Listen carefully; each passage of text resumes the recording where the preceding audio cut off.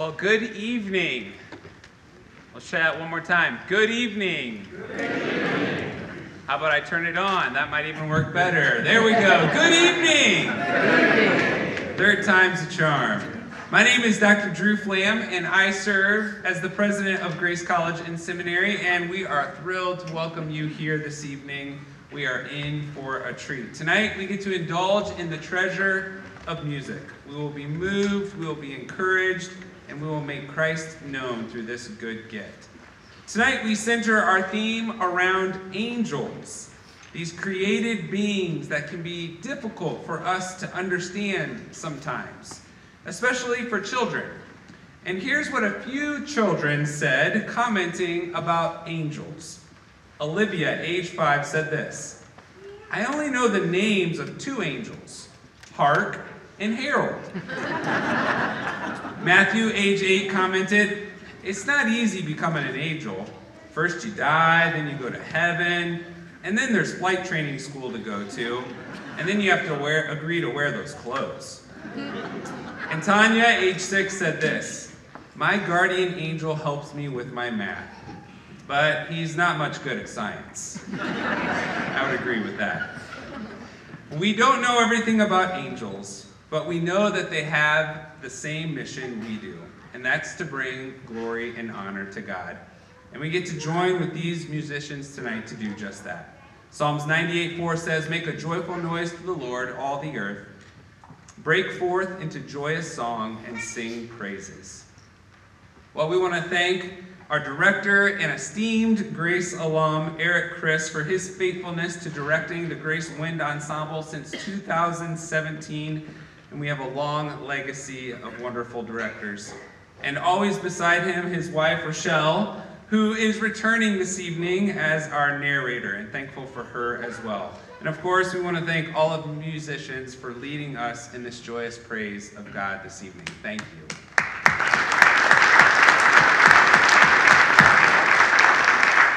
Well, my main role is to pray for us, so let me do that now. Lord God, thank you for this opportunity to enjoy this gift of music that you have given us. We thank you that you are the great director, that you have directed all of creation to bring praise and honor and glory to yourself.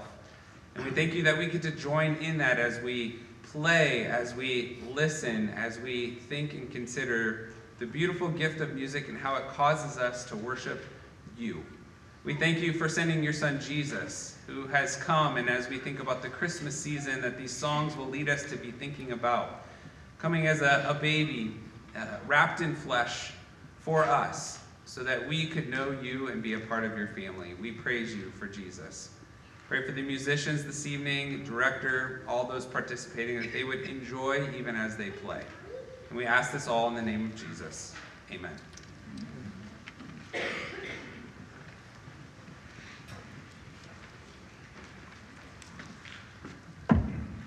Thank you, Dr. Flam, and thank you, Grace College.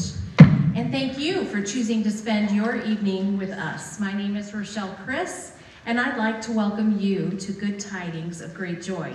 Please join me in welcoming our director, Eric Chris, and the Grace College Wind Ensemble.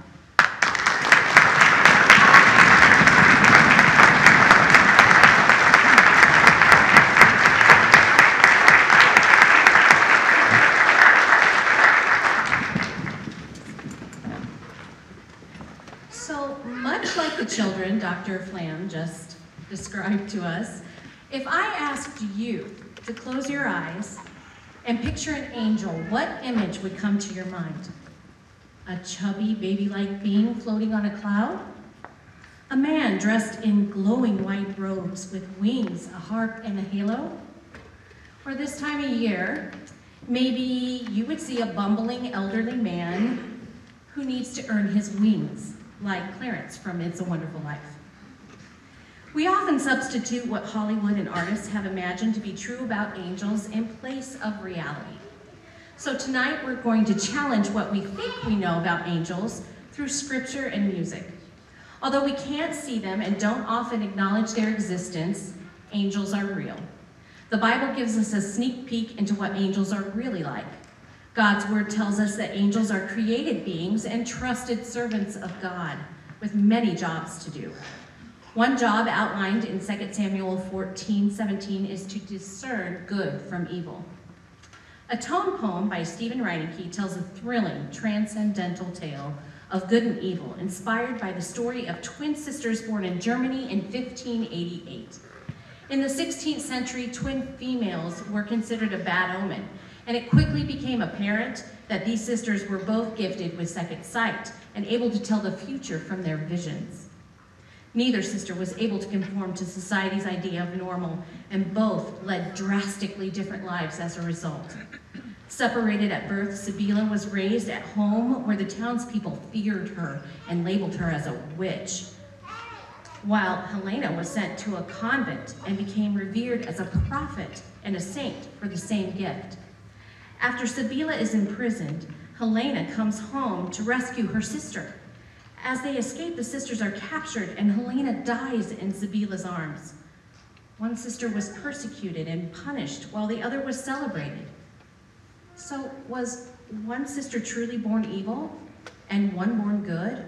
Or were society's evils forced upon two good women? Perhaps only the angels know.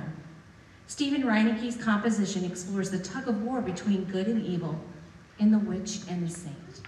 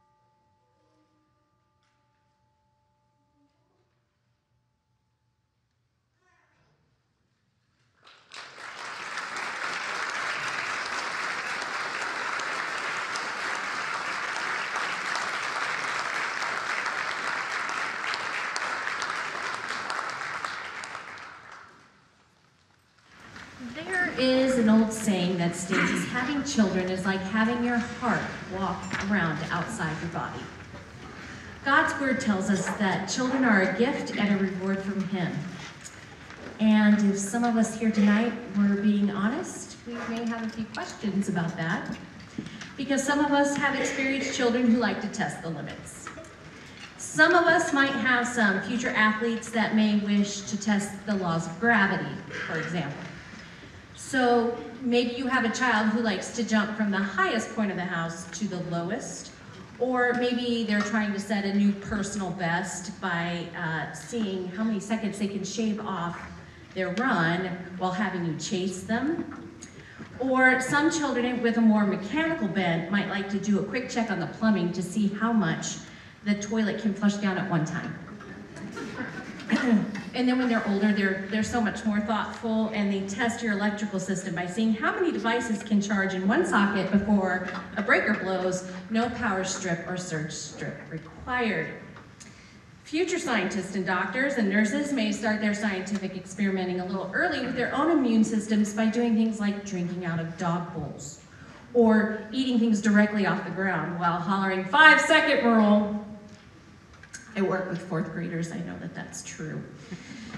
Despite all of this experimentation, children generally survive the perils of childhood unscathed, and then these precious bundles grow up way too quickly and go on to have children of their own. Grandchildren, I'm told, is one of life's greatest joys, and wise King Solomon must have agreed when he penned Proverbs 17:6, saying, "Children's children are crowned to the aged." And we may joke about children's guardian angels, but in truth, they do have them, perhaps because they need them. Jesus said in Matthew 18:10, "See that you do not despise one of these little ones, for I tell you that their angels in heaven always see the face of my Father in heaven." On Angel's Wings by Ed Huckabee is a sweet, dreamlike lullaby written to honor his own grandchildren, who, like all children across the world, clearly hold a special place in God's heart.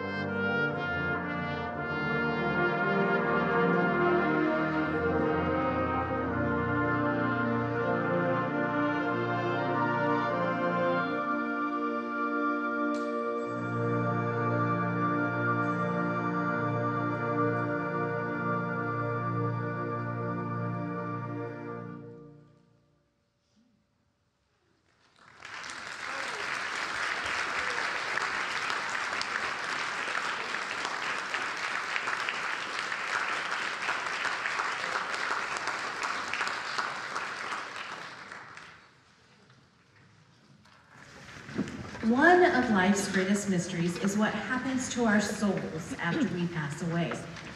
Scripture doesn't give us all the answers, but it does indicate that those who have faith in God will be escorted to heaven by angels.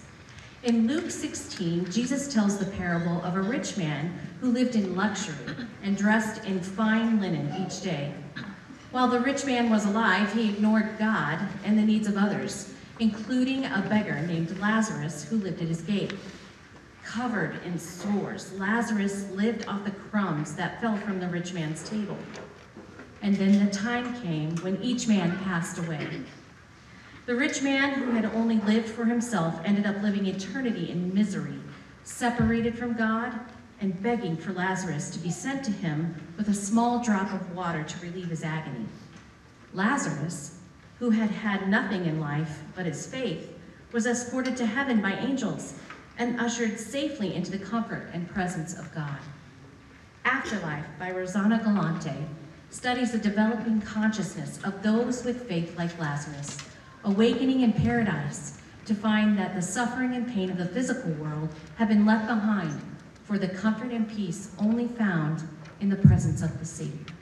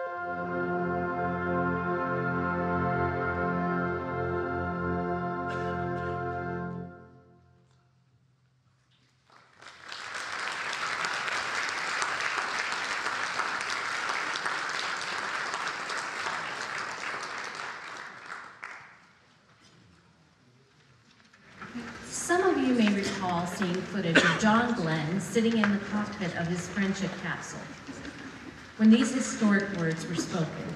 Godspeed, John Glenn. Godspeed isn't a term we frequently hear or use, but perhaps it's one that carries a particular significance because of its rarity. Of course, it's an expression of good wishes for the success of a person at the beginning of a journey, but it also invokes thoughts of God's protection for the traveler. One of the greatest examples of God's protection is when the Israelites began their journey from Egypt to the Promised Land. God sent an angel ahead to guard them along the way and to bring them into the land he had promised to them.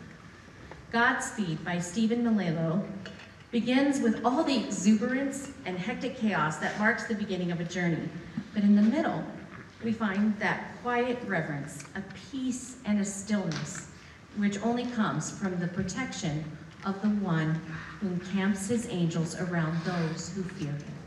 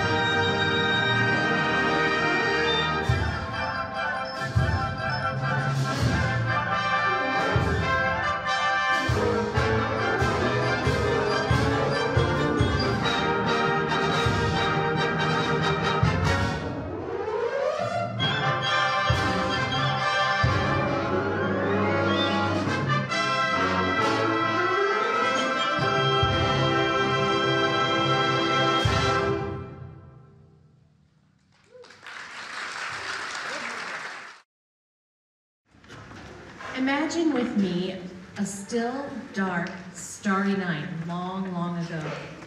The only sounds come from the bleating sheep scattered over the hillside and the crackling fire built by shepherds settling down for the night. Miraculously, a stranger appears, terrifying the poor men. His incandescent light lifts the veil of night. Do not be afraid. I bring you good news that will cause great joy for all people. Today, in the town of David, a Savior has been born to you. He is the Messiah, the Lord. This will be a sign to you. You will find the baby wrapped in cloths lying in a manger. Suddenly, a great company of the heavenly host appeared with the angel, praising God and saying, "Glory to God in the highest heaven, and on earth peace to those on whom his favor rests." This is the setting for Angels in the Bleak Midwinter, arranged by Larry Clark.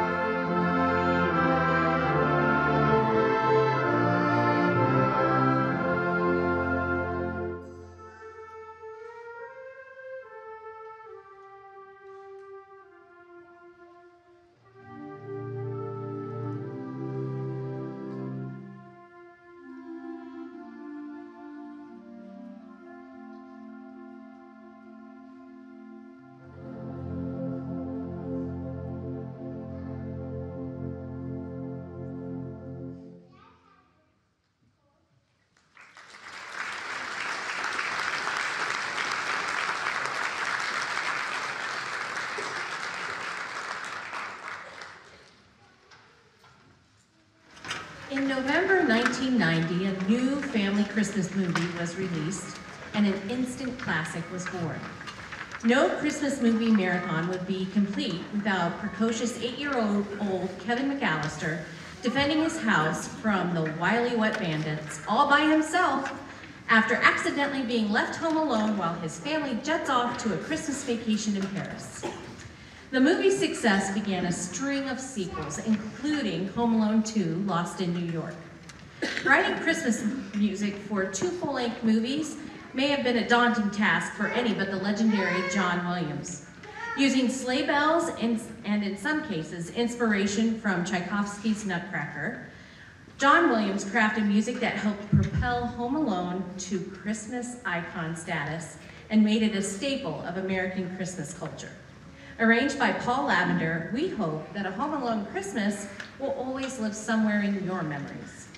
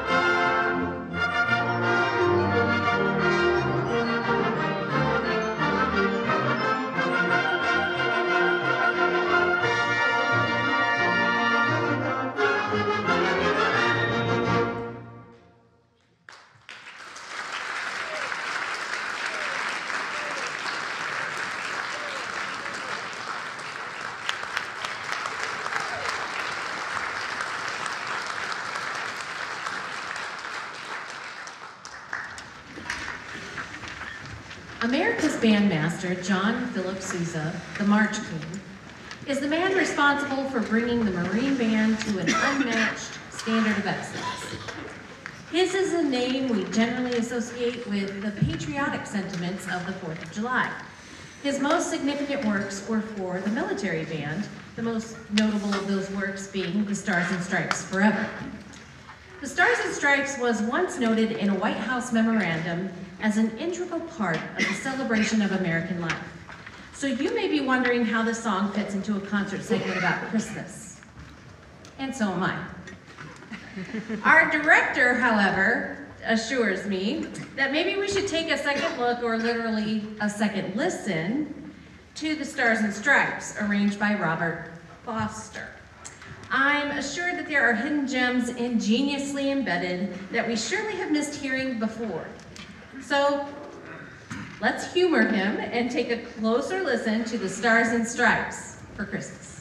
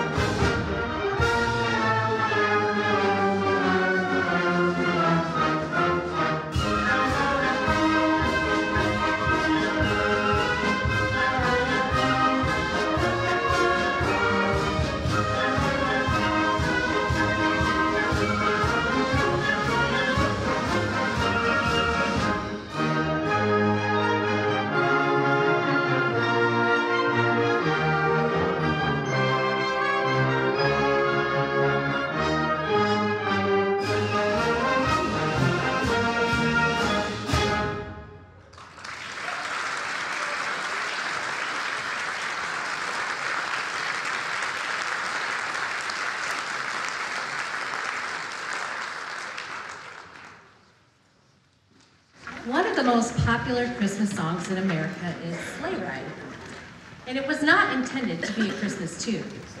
Leroy Anderson had recently been discharged from the Army after World War II and was at home digging trenches to deal with a plumbing issue in the middle of a July heat wave when he began composing Sleigh Ride.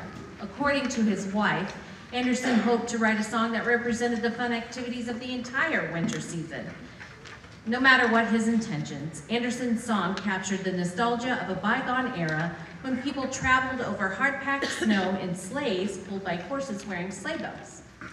Sleigh bells being the official sound of the holiday season immediately set the idea of Christmas in the listener's mind, and a new Christmas classic was adopted into the lexicon of American Christmas carols. So come on, it's lovely weather for a sleigh ride together with you.